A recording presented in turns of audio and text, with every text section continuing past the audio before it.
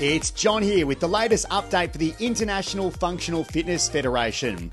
Well, with the world slowly learning to live with COVID, we've started to see a return to live competition in the IF3 community. Last year, we saw the Worlds and Junior Worlds take place in Sweden, while the Masters Worlds was held in New Capital in Egypt. The event marked IF3's first ever competition in the Middle East and on the African continent. It was also the first time the Federation included swimming in a competition.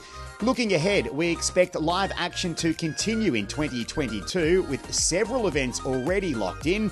The Worlds and Junior Worlds will be held in Moscow, Russia from August 26 to 28, with a 19 to 20 category to be added to the junior division for the first time.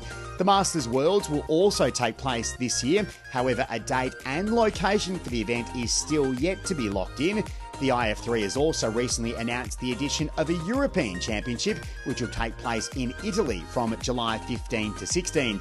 And remember, for all up-to-date info, be sure to follow the IF3 social accounts and website. And in some big news off the competition floor, the International Functional Fitness Federation has added Mel Robinson to the board of directors. The Australian replaces John Mustafa, who resigned to focus more on his growing family and new career path. We wish John all the best in his future endeavours and are delighted to welcome Mel to the team. And that's all the IF3 news for now. We'll have another update next time.